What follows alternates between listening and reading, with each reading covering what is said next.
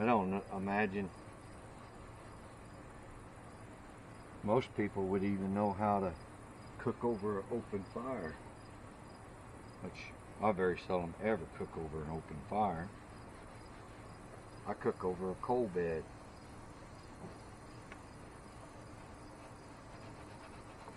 And the reason I cook over a coal bed is the more controlled heat.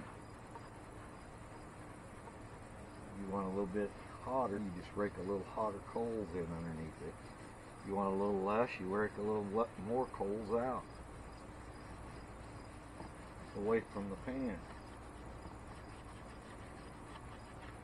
I mean, I've cooked over open fires. I know how to cook over open fires as well, but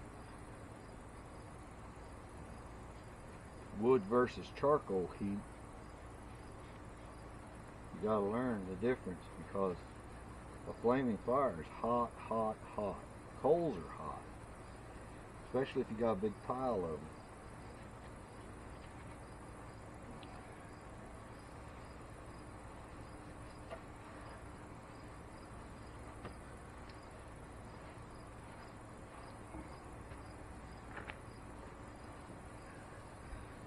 Best baked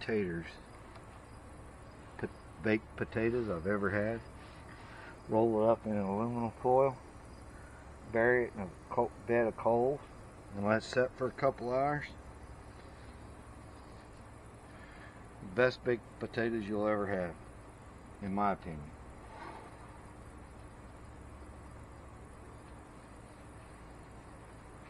That was one thing that always did when we was at deer camp, was baked potatoes in a bed of coals.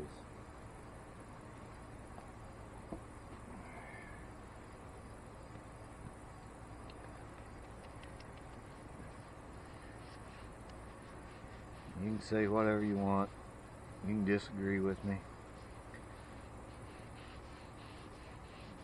If I was you, and I didn't know how to do things for myself, and with where everything is going right now, I would be online. I would learn everything I could. I would start planning. I would start buying. You know,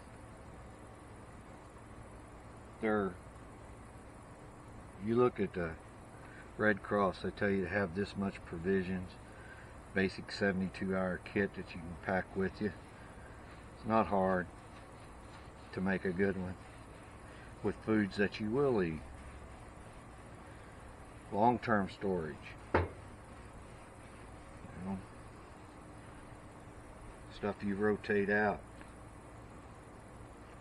Was foods that you could normally eat. You know, that's a year, 2 years. And sometimes you just got to learn to eat what you got, even though it don't taste the greatest. But for no other reason than something happened. So we got this. What if they'd have shut down even tighter than they did, and it was hard to get even into a store? I mean, we probably didn't see it near as bad. It's what some areas did. Walmart and a few of the other stores got stupid. Wanted you to wear a mask, even though it violates your civil rights. And we didn't have no incidents that I know of around here of them getting stupid and trying to violate a HIPAA law.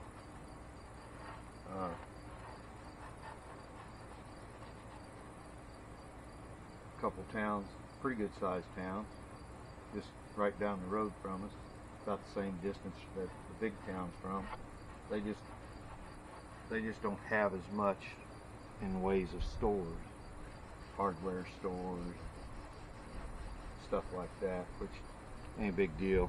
But there's nobody standing at the damn door telling you, oh, you gotta wear a mask. No, you just walk in the store. Almost everybody I've seen in that store, there was a few people, and you know, that's their choice. And I respect them if they're older and they think they need the protection, or they know they got something wrong with them. But healthy individuals being told hey, you got to do this, when half the tests, or more than half the tests, are probably wrong, I'll probably get demonetized if I do that. But and then the death toll of the real COVID, just the COVID cases, is under 10,000, unless it's grew in the last day or two. That's crazy. And the only reason I know about comorbidity is because my wife's a nurse. So that's a secondary cause. Well, most of these people had 2 or 3 other causes for their death. And then say accidents. Okay, so if I fall off a ladder and I die from falling off a ladder, and just because I got tested with COVID, don't make it a damn COVID death. It don't. In nobody's book. How is that possible? They need to quit lying to us. And people really need to start waking up to what's going on.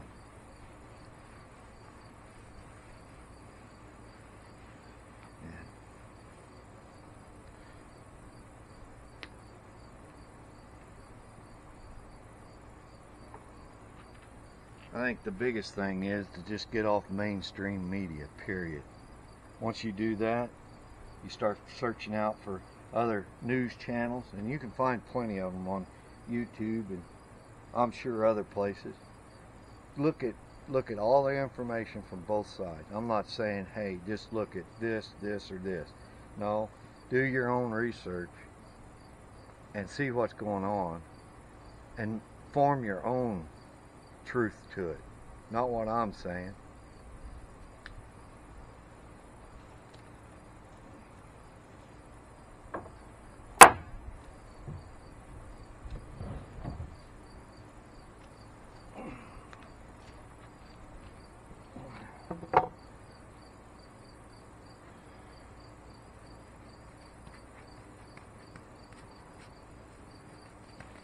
If you're an American and you're a patriot,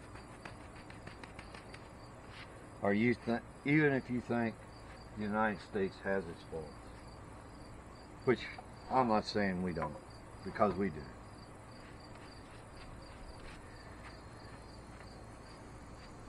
But we spent over 250 years trying to right them faults, or basically pretty close to 250 years.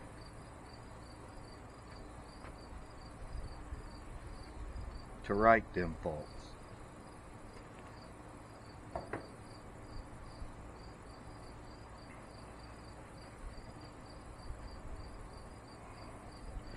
We don't need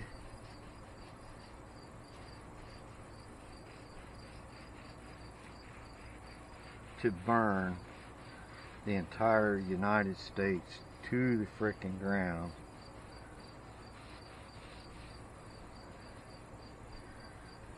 over something that everybody's aware of and knows the real, or most people know the real statistics.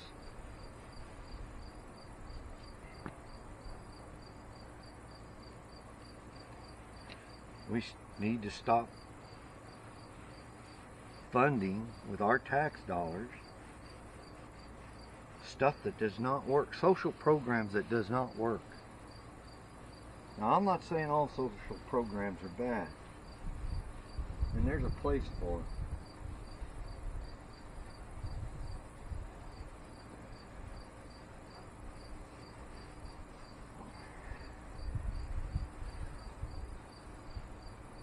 But when you make people, I think, by giving them everything and just keep giving them everything, you make them lazy. You make them want to just not do nothing because they know regardless they're going to get that check, or they're going to get that food stamps, or their rent's going to be paid.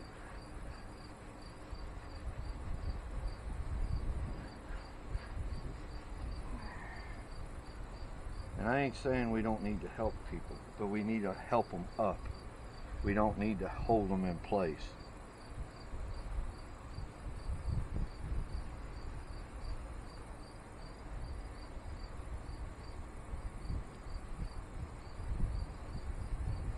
People can scream about evil cops all they want. There's good and bad in everybody. Well, here's my suggestion. If you want to hold or make all cops accountable for one or two bad people, why ain't we holding BLM and Antifa accountable for one bad person shooting another man for no reason other than he disagreed with him? If we can't have the same standards across the board, then we're in trouble.